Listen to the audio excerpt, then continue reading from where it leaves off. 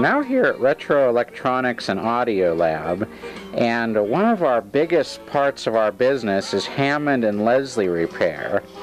And you can visit us on the World Wide Web at www.retroaudiolab.com. Here we have a Leslie 50C amplifier that we've been working on. This was originally designed to be used with Con organs, but the actual application of this one is with a Hammond C3. The problem with this, it had some shorted 6V6 tubes, and it caused the cathode bias resistor, which you can see here, to overheat and burn up. There was a complaint of a smoke coming from the Leslie. So we replaced that with a new resistor, even a higher wattage rated one, and we got that part of the circuit working.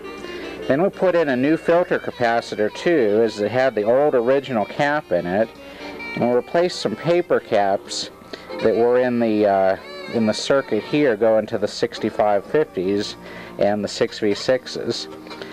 This is designed for use with a field coil woofer. The Leslie actually has a field coil woofer in it.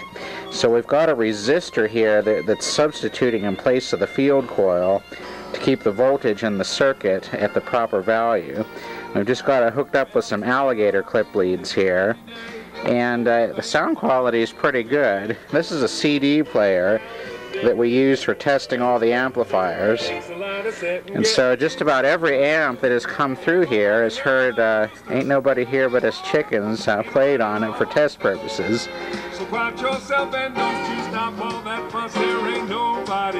Now just take a look at the top of the Leslie amp.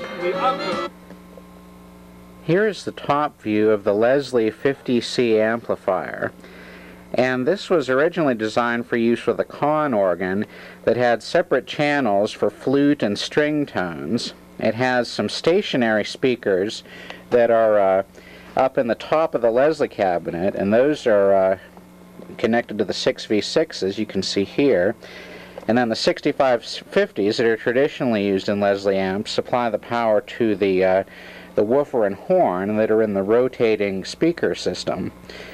And we found that one of the 6V6s had shorted, and that was causing an overload in the cathode bias resistor.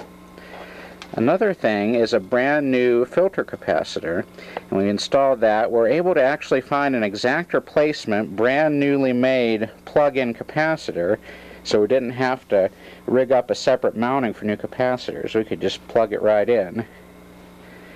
This one has 5U4 rectifier tubes, and as it's an early model, the later ones use silicon diodes. Well, one of those 5U4s was really weak, so we replaced one of those with a new tube. The other one still tested good. This is just about ready to go back into the Leslie cabinet at the church. We're just going to double check the voltages on it. It seems like it's performing pretty well now.